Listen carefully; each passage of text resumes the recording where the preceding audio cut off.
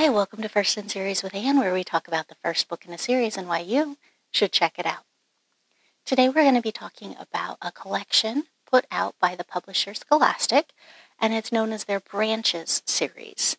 So their Branches series is meant for younger readers who are interested in harder books. So I say that, but they're not actually hard.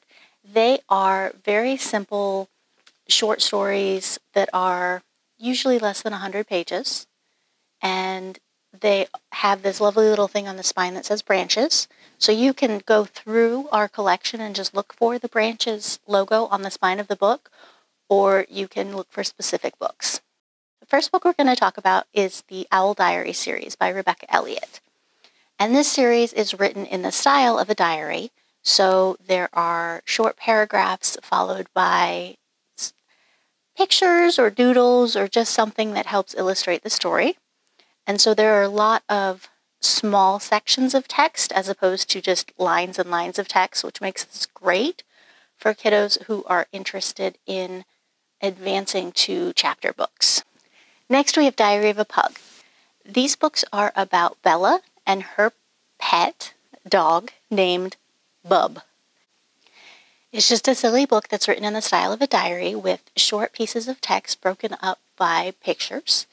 And it just kind of tells the story of their relationship and how they want to do things and help each other out.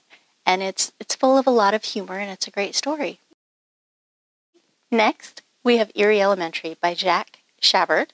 This is a story about Sam and his friends who discover their elementary school has more than meets the eye. Their school is alive and is trying to eat the students, and it's Sam and his friend's job to figure out how to stop it. The series is silly and fun, and it's great for kids who love adventure stories. The Notebook of Doom series is great for kiddos who love adventure. It's about a young boy who moves to a new town and finds a notebook. In the first book, the images in the notebook start coming to life as balloon creations all over town, and he has to figure out what to do about it.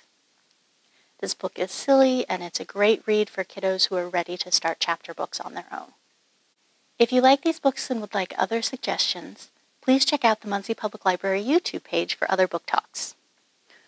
You can also give us a call in the Youth Services Department, and the children's librarians would be more than happy to give you book recommendations over the phone. See you next time.